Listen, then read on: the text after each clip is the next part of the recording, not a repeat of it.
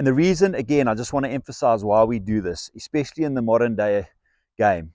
Your batters need to be able to hit the ball. Okay, they've got to be able to hit the ball everywhere. So it's really important to teach our young batters from an early age to hit the ball and be confident at hitting the ball. Okay, again, it's not about the technique here. This is about them just making contact and gaining confidence at making contact and swinging the bat through the line of the ball and hitting it as hard as they can.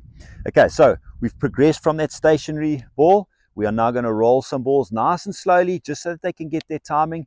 It's now also not a matter of them just looking at where the ball is, obviously a stationary ball. They've now got to gauge the line, sorry, not sort of, they've got to gauge the line of the ball, and they've got to get their timing right because the ball's now moving. So it's a slow progression, okay, and we don't want to rush this progression. You want to build their confidence. So that's why we go into a roll before we go into throwing the ball.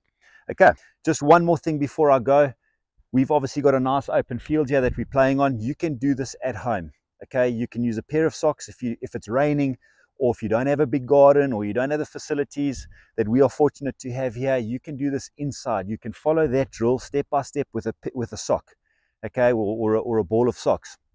And you can do the throws, and you can slide the sock along. If you've got a smooth surface, you can slide that sock along, and you can practice hitting those socks as well. So don't feel that if you don't have the facility, you can't do this. Okay, there's lots of ways of doing it, and we'll do a little video, just a quick example of how to do it inside so that you're able to do that if you don't have these facilities. But spend lots of time doing this so that your young batters get confident at giving the ball a good whack.